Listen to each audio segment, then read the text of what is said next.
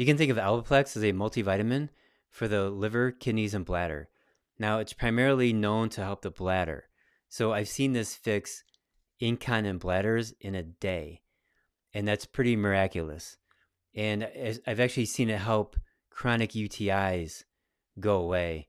And there's a lot of supplements you can give for UTI to like try to kill the organisms, or help the immune system, I should say, kill the organisms. But Albaplex nourishes those organs so that the cells get their own immune system going. The tissue works on its own better so that the chronic UTIs can go away.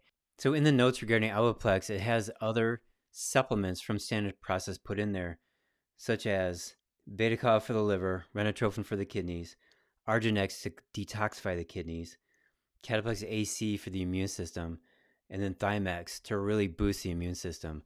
So it does a lot of work. And when you look at the actual ingredients on the bottle, when you buy it, it's got that whole food systemic multivitamin scenario going on. It just has a lot of ingredients. So the first one being choline for the liver, dried kidney bean for the kidneys. The kidney bean looks like a kidney, doesn't it?